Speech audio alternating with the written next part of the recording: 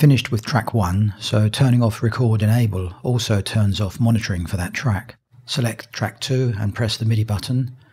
Record Enable and monitoring is automatically turned on as well.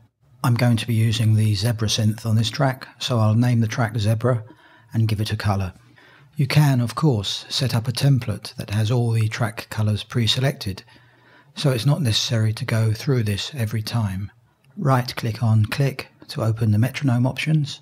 I need to change the click to pre-count clicks only and also disable active while playback. I'll disable loop as I only need to do one pass for this take.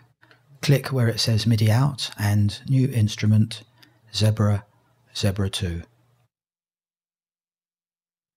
Zebra lets you change the window size, which is nice.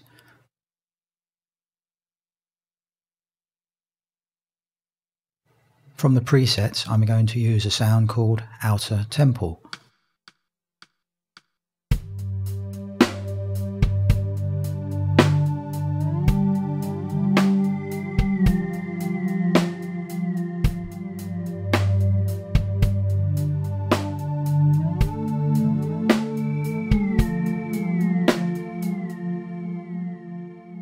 Sounds suitably cosmic. Double-clicking on the MIDI object opens the piano roll. Clicking on PB opens a controller lane for pitch bend, so you can edit the pitch bend data if you desire.